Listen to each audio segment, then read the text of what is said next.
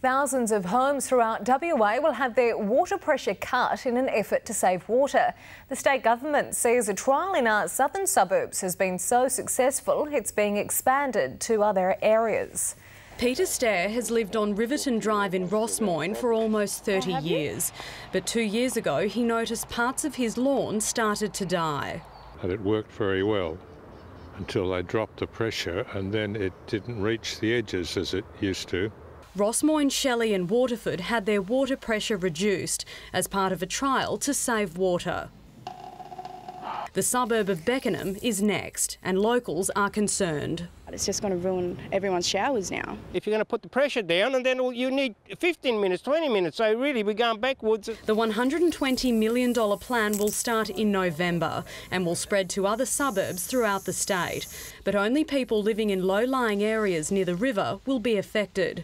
The government says the water pressure will be reduced in small stages and residents shouldn't notice a dramatic change. We're reducing the pressure down to almost twice what the minimum standard is. So we have areas that have very, very high water pressure. We're bringing it down to 35 metre head.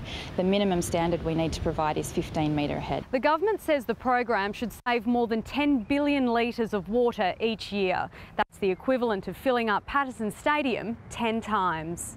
The program will run for 20 years. El Miteros, 9 News.